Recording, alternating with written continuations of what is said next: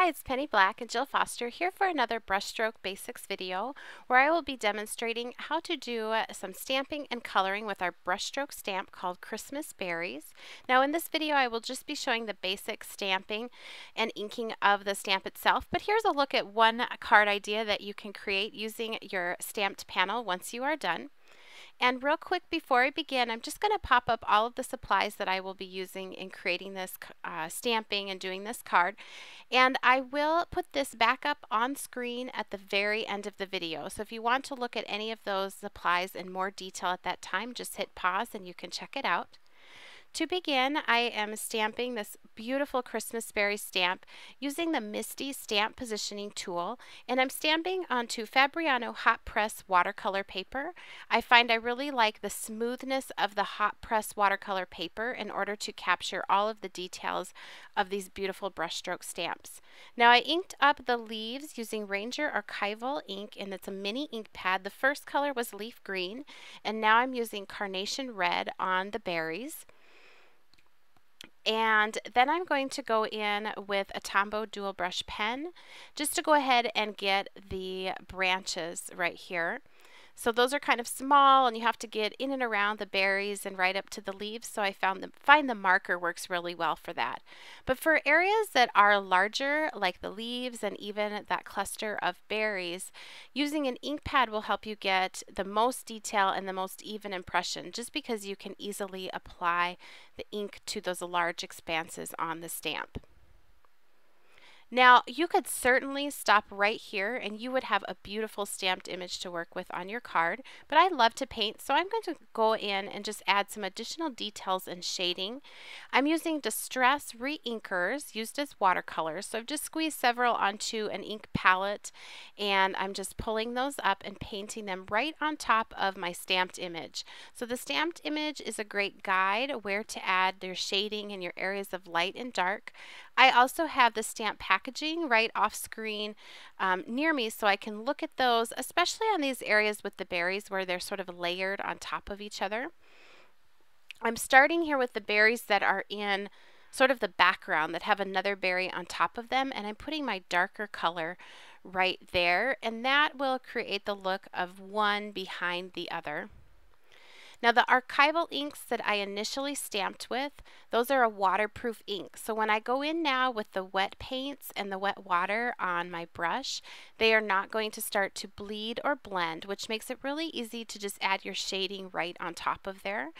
And you have a lot of control that way because the stamped ink is not sort of moving around underneath of you when you're adding your color. And I love how once you add just that little touch of shading, how those berries just really come to life and look so three-dimensional. Now I stamped this, just put it right down the center of my watercolor paper panel. This is a 5x7 panel, but you could certainly do so many different things with this stamp. You could stamp it around the perimeter of the card to sort of create a border of leaves and berries. You could position it sort of hanging down from the sort of that top left with that branch hanging down, or even coming up from the bottom. There's lots of different ways that you can use this. But for the purposes of this video, I wanted to be sure that you saw the entire stamped image on the panel. And I will show you at the end of the video a card sample I made using this actual piece that I am painting here. One of the great things I love about this style of brushstroke stamp from Penny Black is once you're done, it looks like you just hand painted this beautiful berries and leaves piece did a watercolor card, and it doesn't have the look that it's been stamped. It just looks so watercolory and hand painted. It's really fun and I think quite stunning when you send it off. It's simple, but it's also beautiful in its design. So once I did those darker colors on the berries, for the ones in the foreground, I'm just sort of painting over the top of them with a layer of the red ink and water mixed in, and it just kind of smooths things out. Where I want it to be darker, I just add a couple extra layers.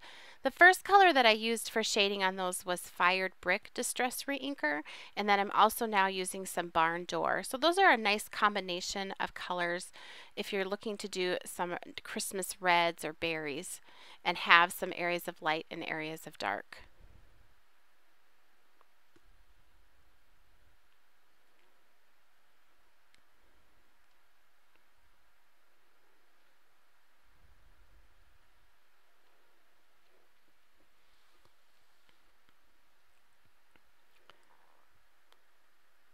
So I just wanted to zoom in here so you could see a little bit closer. I'm adding just a few of these details onto the berries. I'm using some Gathered Twigs Distress Ink Reinker for this, and I've grabbed a smaller paintbrush. The paintbrushes I'm using are Silver Black Velvet round paintbrushes. The first one was size number 4, and now this is size number 2, which just allows me to easily get these details right here on the berries. And that will also be listed in the supply list at the end of the video.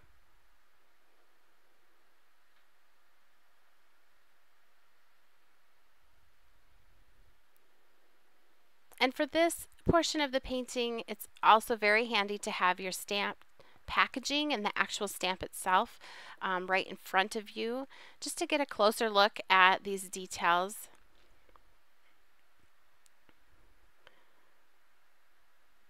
It's amazing once you add these on, just every little step, it just starts to come to life even more and more.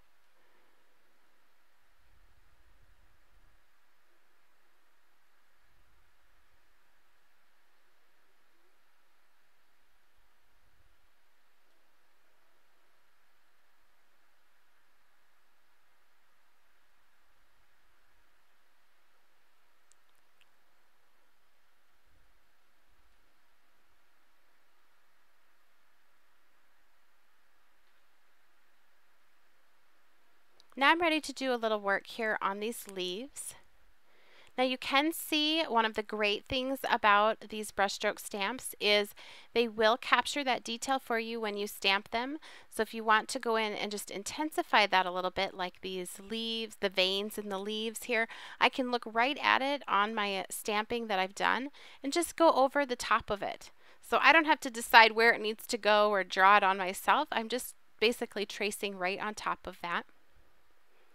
And then wherever on the stamped image where it shows a little bit darker color, that is where I will add my paint. So I will first put down my brush with the paint in the areas I want to be darker, and then I'll blend it down towards the lighter areas. And I can always go back with some water and blend it even more. Now I'm using the Distress Ink Reinkers on here because I love the intensity of the colors that I can get with those, but you could also paint your details on with just standard watercolors. You could add them using colored pencils or even watercolor pencils. Whatever sort of system of coloring that you like, that you prefer and you like to do, will work well.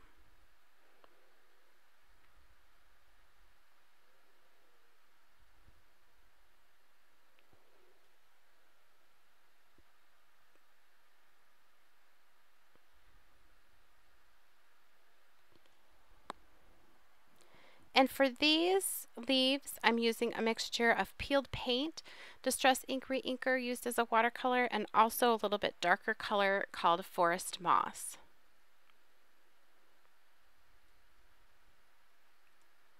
And I'll follow the same process for the other leaves that are a part of the stamp.